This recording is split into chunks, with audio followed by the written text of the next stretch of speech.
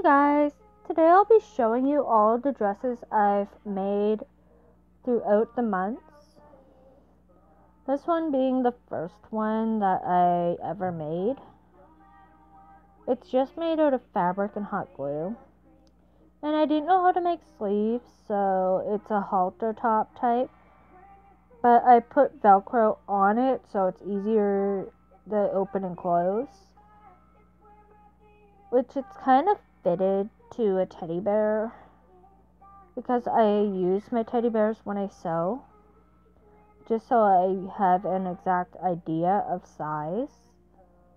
Now they all measure from 12 to 16 when it comes to measurement of a stuffed animal. They will fit an American Girl doll because that's what I used in order to base my measurements. Now, this one was a hard one to do because the fabric likes to fray every time it's cut. And I didn't know how to sew at the time, nor do I have the Fabri-Tac glue that prevents it from fraying. But I did learn with the type of material that frays, you could just take a lighter and heat it up, and it should stop it from fraying. But I don't like doing that method. That's number one of the thing. Next, I'll show you her figure skating outfit, which is also done with fabric and hot glue. Now, I did try and sew the flower on there to no avail. So I just gave up on the sewing with this one and hot glued everything. Now it does have tulle and ruffle, which was hard to do because hot glue makes the fabric go hard. Everything on it is glued, so it kind of pops right back up when I push it down, but it does hold its shape. But it's a hand wash item only, same with the other dress.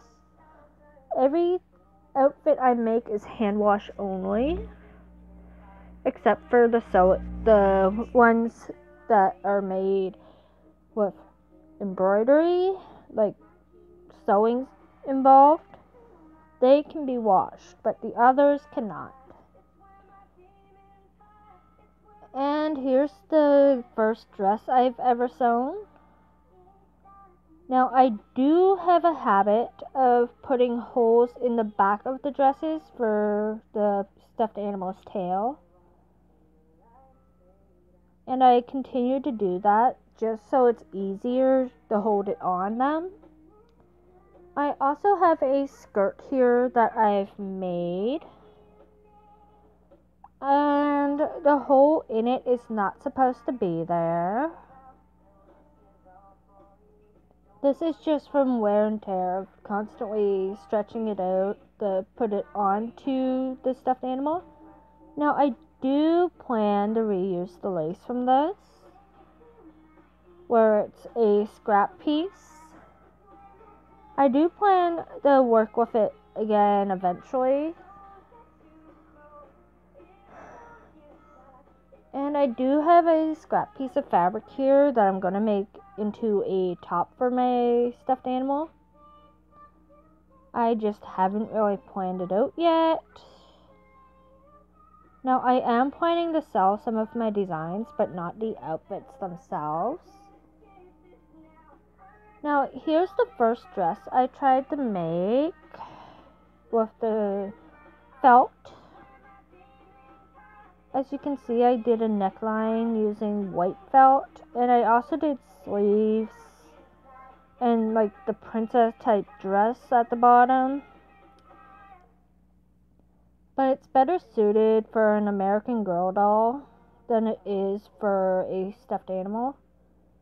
But it might fit an Elf on the Shelf, which would actually be nice if it did. I never tried it on an Elf on the Shelf because we recently lost our Elf on the Shelf. And I do have a vest that I worked on. It's just an American Girl doll vest though, so nothing really impressive about it. I just removed the sleeves off it, and I added Velcro to it because it didn't have any fasteners. I do plan to maybe add some lace sleeves later on in the future. I just haven't done it yet. And the shirt Snowy's wearing is one I made yesterday. I just haven't had time to film it. But what I did was I took this part first and then sewed the lace on. And I used lace that was already tiered and just stitched it to the row of that. And just for the skirt, I just threw an American Girl doll skirt on her. Now I do plan to make a skirt for her in the future. I just haven't gotten around to it because I've been busy with other things. But I will get around to it eventually. I do plan to make some more outfits in the future,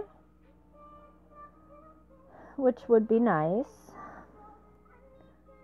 Please subscribe and like this video if you want to see more. And thank you for watching.